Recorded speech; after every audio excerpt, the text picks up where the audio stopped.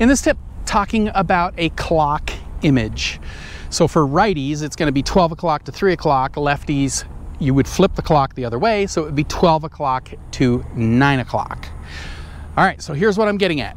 This is just a simple image that will allow you to understand how your arms are going to be moving back. Okay, your arms are actually connected to your body.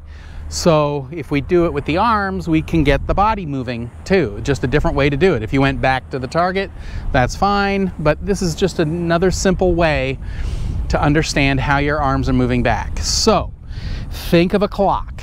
Right here, I have 12 o'clock right in front of me, 3 o'clock, 9 o'clock. Okay, so I have these two balls off of my toes right here. So we do our setup like this. Now just think, okay, there's my lead arm. It's basically at 12 o'clock. We're gonna take our lead arm, we're gonna move it to 3 o'clock. 12 o'clock, 3 o'clock. Okay, so if I went here, 12 o'clock, 3 o'clock.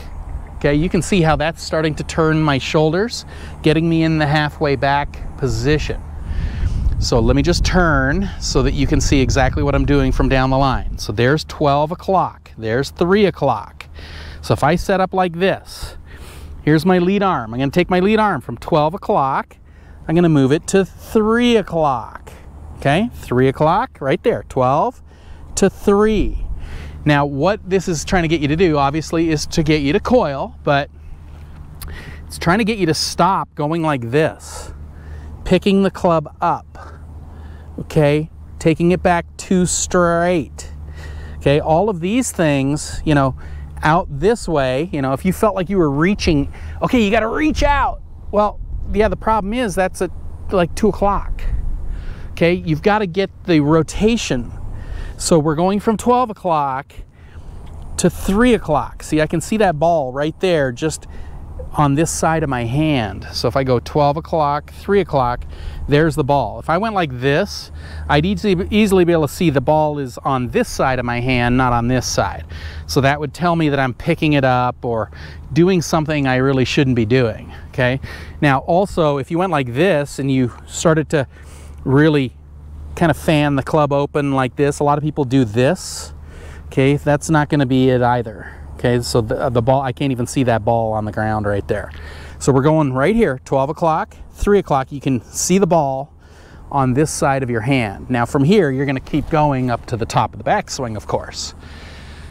All right, so maybe you use that as the mental image. Just think, lead arm is like the minute hand on a clock. Okay, you step up, you're thinking, okay, minute hand is pointing at 12 o'clock. To take it back, I'm gonna go from 12 o'clock, 3 o'clock, just keep it going up to the top and then hit your shot. So here we are, 12 o'clock, 3 o'clock, hit your shot. Okay, so give that a try because that will start to get you to really coil back, get the back to the target. You know, once we can get that body coiling properly going back, then we can take our arms and turn them off because we don't need to hit the ball anymore. If your body's not working, you will have to use your arms. So if I can get your body working, now you don't have to hit anymore because you have another way to hit the ball, and that's with your body, not your arms. Okay, so give that a try. And again, you could just do that at the house just for a second. You don't need a golf club. Just go like this and go, okay, there's 12 o'clock. Okay, 3 o'clock. 12 o'clock, 3 o'clock right there. Yeah, okay, good. Oh, that's what he's telling me to do.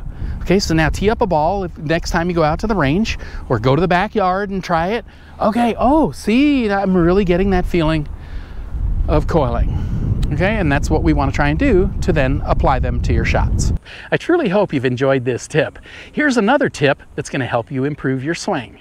Now, right below that, don't forget to click on that link because I'm going to send you some free samples of my body swing book and video series that'll take you step by step by step through how to build a powerful, effortless, pain-free golf swing.